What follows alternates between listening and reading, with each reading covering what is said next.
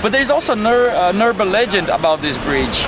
It says that if a virgin crosses it, the dragon will waggle its tail, you know. But nobody has ever seen the dragon waggling the tail, so we don't know if the legend is false or if just there are no virgins. Yeah, it's stupid legend.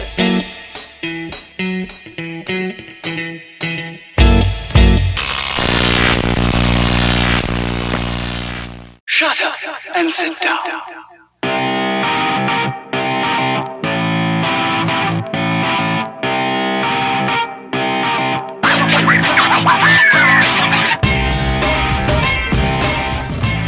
The best place where to meet with local people and foreign people. The market. Yeah, because Slovenians traditionally are a country of many farmers. So if you want to understand the flavors and colors and smells of... And culture. Yes, and the culture of Ljubljana, you should not miss the market, the central market, which happens Monday to Saturday here at one of the main squares. Yeah, and to get to some idea about the typical food of Slovenia, they love their cabbage. So they have this cabbage with salt and vinegar, similar to kimchi in South Korea, and they eat a lot of sausage and potatoes.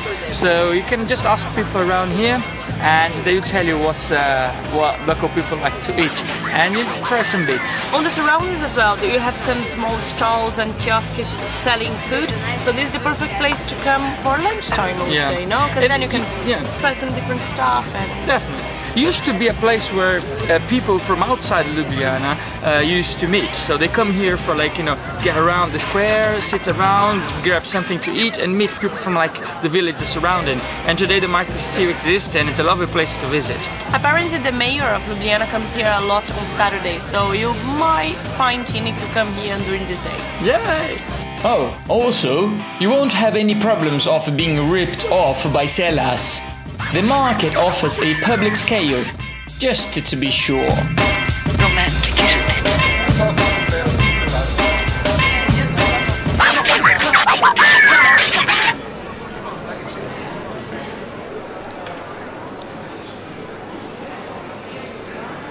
What I loved about Ljubljana is how they have these water fountains everywhere for you to refresh yourself during a walking day.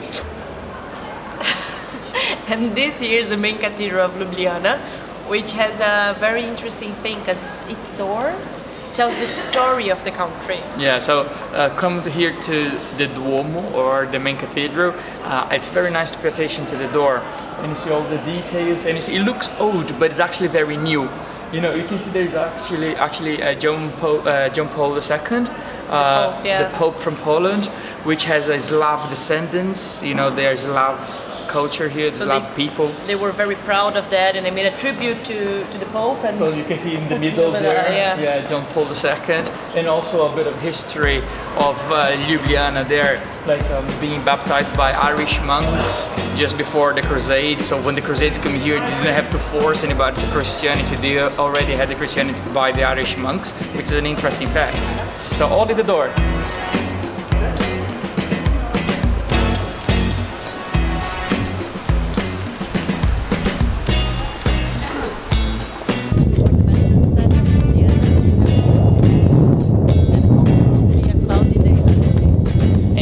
As windy too, because I'm sure you didn't understand anything Fernando said, so I repeat.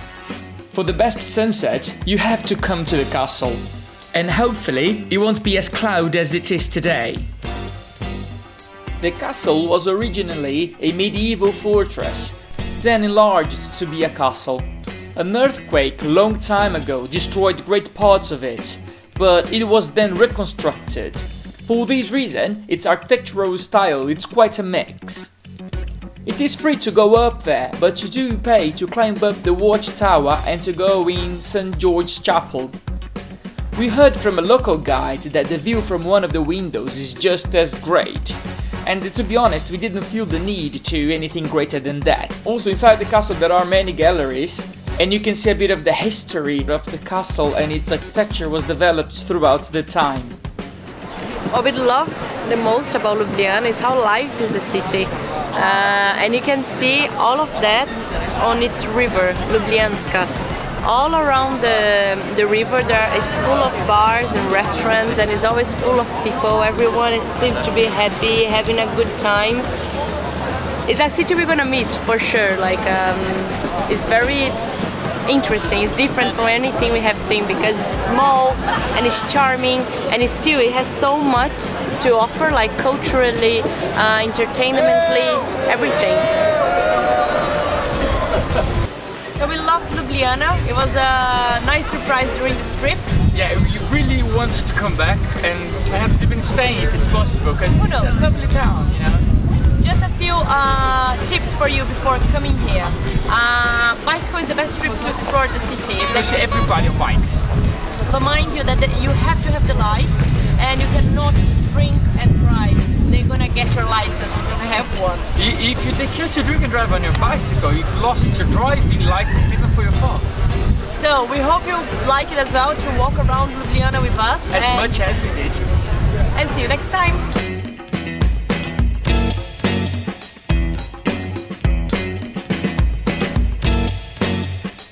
Now we are heading to the most iconic site of Slovenia, the Lake Bled. We were super excited, and we didn't know if we could make it in one go or if we would have to sleep on the way. We didn't really plan anything. Nevertheless, the day didn't really start too well. There it is, Tiago. He's a bit upset today. I mean, we are both upset, but he's more, because he broke our external memory today with everything we had. We do have a backup, but still, we had just bought the external memory. We are leaving Ljubljana, quite sad. My heart, I think I left behind. Now we are on the outskirts of the city already, crossing a little river, beautiful as everything else in Slovenia. Seriously, this country is amazing. 13, 14, 14, 14, 16, 16. Faster, faster, faster, faster, faster.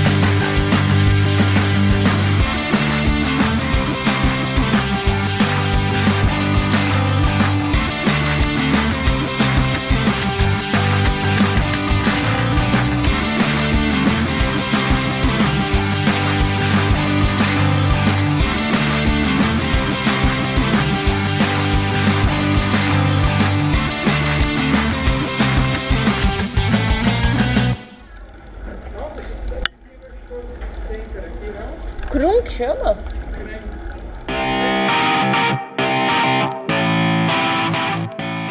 We have just arrived in Krani, and it was about 6 PM. Just as we had thought, we didn't make it to Bled in one go and decided to find a place to sleep around this cute city. After managing to camp in the city center of Concordia in Italy, we were a bit relaxed. But in here, we couldn't find anywhere to put the tent, and we began to worry. But you know, every cloud has a silver lining, and we found the best place ever to put the tent. Besides beautiful, calm and apparently safe, we had the awesome river with its magnificent color just for ourselves. And a place for a fire at night.